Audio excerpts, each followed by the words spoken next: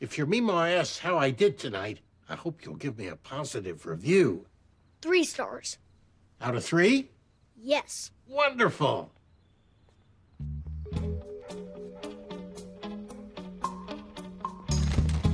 Hi. What do you want? I baked you a pie. Why? Well, I was thinking we haven't had the best history as neighbors. That's because we don't like each other. Right, so I thought we could sit down over a slice of rhubarb pie and, forgive and forget.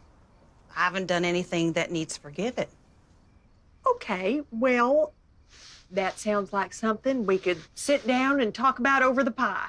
Mom, I'm bleeding again. You know what, Mary? I appreciate it, but this isn't a great time. Bobby stabbed Billy in the leg with a fork. Good Lord, is he okay? It was a plastic fork, but it broke the skin pretty good. Oh, okay. I understand. How about I take that pie and give you a rain check? Sure. I think there's mustard in the fork hole. Gotta go. You can keep the pan.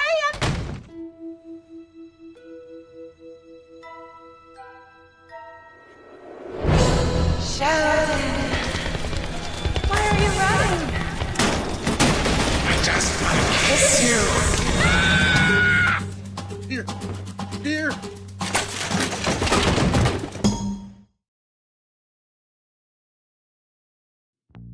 Dr. Sturgis?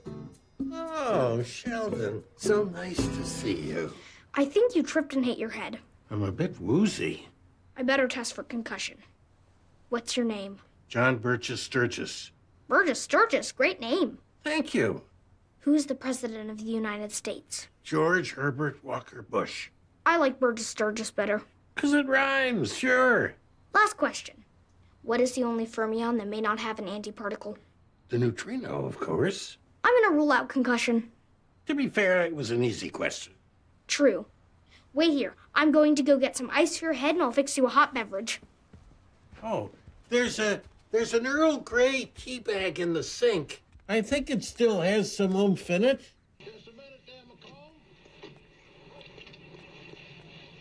Before you take off. Hey, what you doing? Pretty much what it looks like. Would you like some company? Sure, I guess. Of course, if you'd rather watch TV, I could leave you alone. Oh, no, it's a rerun. But even if it weren't. Oh.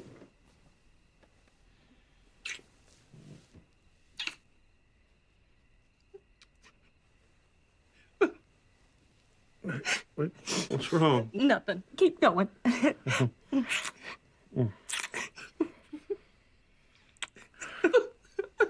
Mary? George.